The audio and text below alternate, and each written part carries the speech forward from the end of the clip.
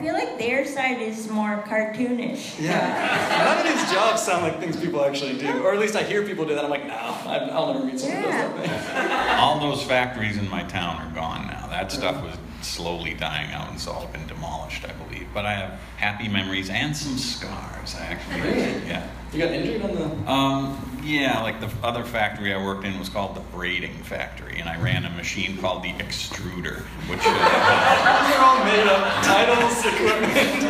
That's all real. I had to go to the hospital once. I'm fine. You have to elaborate. The hospital is You guys know what Gimp is? The plastic lace that you'd like make stuff with at summer camp, and you'd like, yeah. So I ran the machine that made Gimp.